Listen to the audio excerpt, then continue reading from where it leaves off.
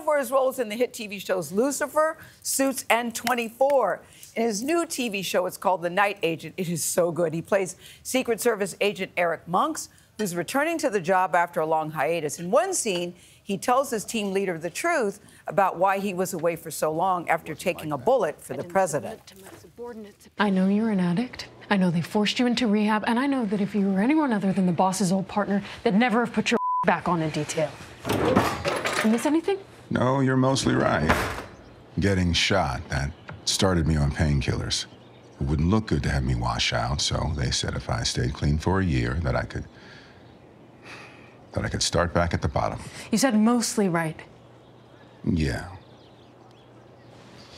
You said I was an addict. I still am.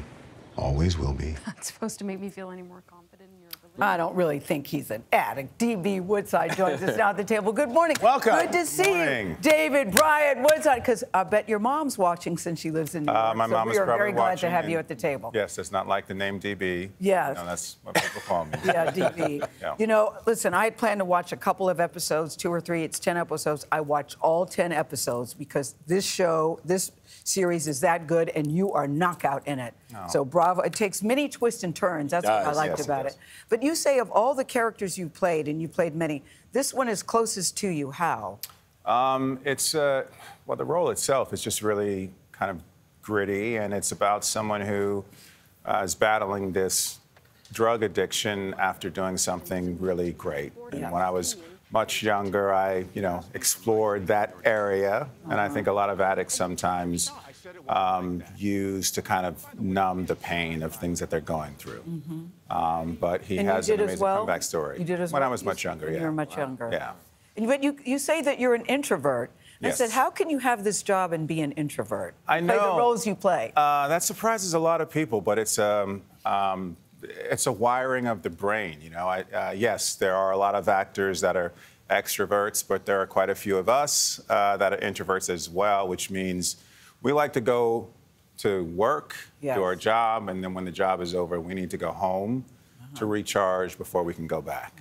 So you're not going to see us out. You don't really see me out. We're not going to see you at the parties. You're not going to see me at the parties, no. Yeah. It's basically turning on the light switch, right? Yes. When you go back to work, you flick it on, you're on, and you do your job, and people interact with you, and you interact with people. Yes. They think, he's so great. Yes. And you go home, and you're like, exhausted. Yes. Exhausted. So if you want to reach me, text. Yes. Yeah, that's it. So to prepare for this role, you put out a call. You play Secret Service agent. You put out a call on Twitter, I think it was, or on social media, to meet with any past Secret Service agents. Did you actually meet with any, and what'd you learn? I mostly talked to people that had served.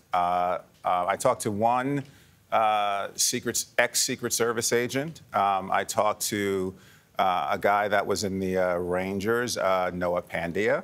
And I talked to my friend, Amy, who was on Lucifer. Her boyfriend served as well. And all 3 of those incredible men really taught me a lot and shared stories with me, and it really helped to get into the mindset of this guy. They were fantastic. Did you learn more about why, to be a Secret Service agent, you have to take a bullet, potentially, for the person you're protecting? That is the job description. It's actually not the person. You're not taking a bullet for the person, you're taking a bullet for the institution. Amazing. Amazing. And when you start thinking about it that way, it's very different. I hadn't thought of it that way. You're there to protect the institution.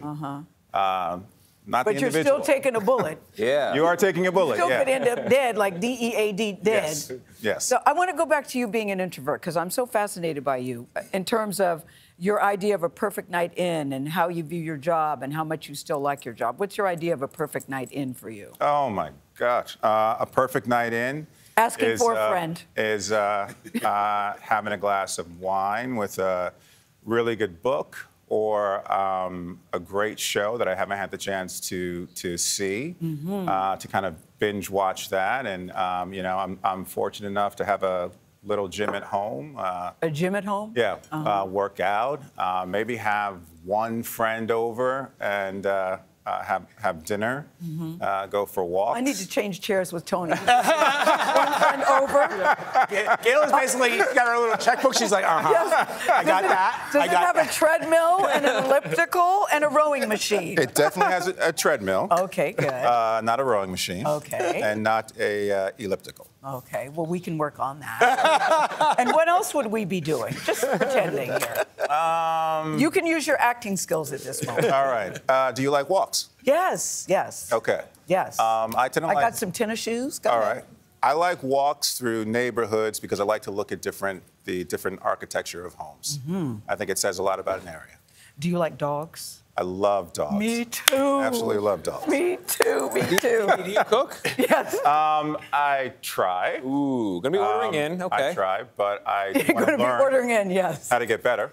Yeah. So, Me too, Tony, yeah. yes. When we go to commercial, we need one of those graphics of the heart that goes across the TV screen as we No, go to I'm just commercial. kidding. It really, I got so psyched about your show. All kidding you so aside, much. you were so good. The show is so good.